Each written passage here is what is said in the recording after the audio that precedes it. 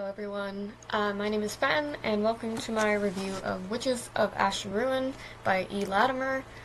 So this is a book that I was recommended by on an app that tells me some books that are in my genre of interest, and this book came up. If you don't know, I'm super into witchy stuff, so I'm super cautious about media representing witches because, there's shows like Sabrina the Teenage Witch, which is always talking about how we're Satanists and all that jazz, and I hate it. But, as you can see by the back, this is about Celtic witches, so I was interested to see how they would handle that type of mythology. And it was an interesting overall, the story had a good, interesting premise. I really liked the idea of, looking around and trying to figure out who this murderer was that was killing a bunch of witches. Unfortunately, it doesn't take us very long to find out who it was, and by that I mean the literal first chapter tells us. The literal first chapter tells us who it is. And I didn't like that. I kind of wanted it to be who's doing this, and looking around town to just see if we can find who, maybe it's another witch, or something like that. Although I do think, by the way this book ended, there's going to be a sequel. So, there might be more to this story than we initially thought. The characters are all pretty good. I enjoy the two main characters, Dana and Manier, a lot. Don't know if I'm pronouncing that wrong. They're really cute. They're very interesting to follow, relatable. They both have their own set of issues, but other than that, any of the background characters are very bland and not very well fleshed out.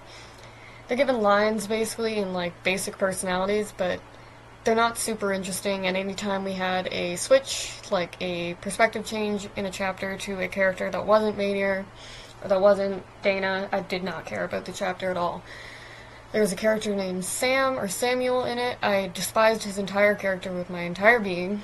He was so bland, so boring, and I just hated him. Maybe he'll get some development in Chapter 2. I hope he's not in it at all. I really hated him. So that was my thought I have with it. Is more of a lesser-known thing.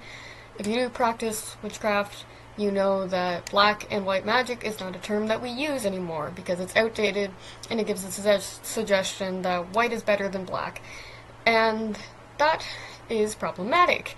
So we don't use that term anymore, and I wish more people in the media knew about that, because black and white magic, we don't do that. Also, people who practice what's called right-hand magic, which is the same thing as white magic, don't hate people who practice left-hand magic, which would also be known as black magic. It's a balance. We don't hate each other, most of us. So I'm getting really sick of the trope where it's just this witch practices black magic, she's evil. Of course, the magic, shown in this book is a lot more intense than, our type of witchcraft. So, give or take. I just didn't like another Sabrina the Teenage Witch. I hate Sabrina the Teenage Witch, by the way. Despise it. I hate most shows that depict witches in the media. This I did enjoy. I enjoyed all the showing the good side of magic and divination and stuff like that. That was all really well represented, and I enjoyed that a lot. And of course it's played up because it's a book. The story is, again, it's interesting. I enjoyed reading everything. I enjoyed watching these characters go through different things together.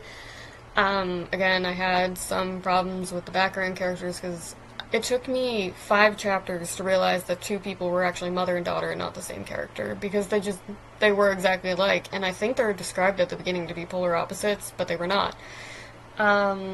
It's an easy premise to follow. Murdering witches, it's something we're well versed in. It's a very interesting story. I read it in 3 days. That means I must have liked it. If I actually took time out of my day to keep reading it over and over again. It sets up a satisfying ending, and it also sets it up for a sequel. I will be reading the sequel if it comes out, because I'm interested to see if any of these characters are developed. So I really want to see how the sequel goes, and I'm interested to see how they could continue the story. So yeah. There's quite a bit of Celtic mythology in here that I'm not very well versed in, but it seemed accurate from my knowledge about it.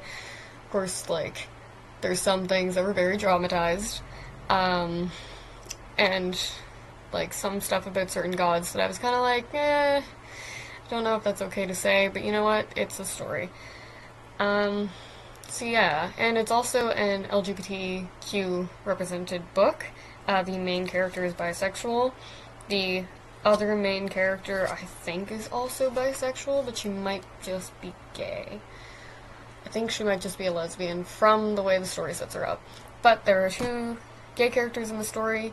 It's not really a main part of the plot. I kind of wish it would have been explored more for Dana because of how it sets up her coming out. But that wasn't really explored at all. It was just kind of mentioned.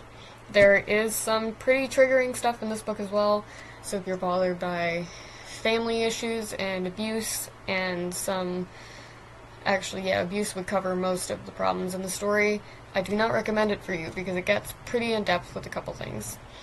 So yeah, overall I give the book a 6 out of 10. There's definitely some stuff that could be improved upon, some stuff to make the characters more interesting, especially the background characters. I would love for them to be fleshed out more.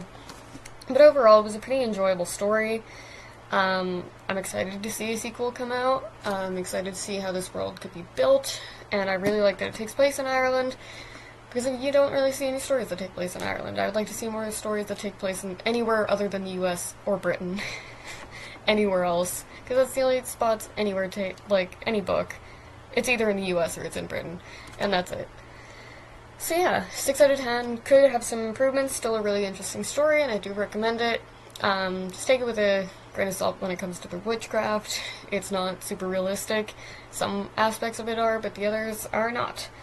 So yeah, that was my review of Witches of Ash and Ruin.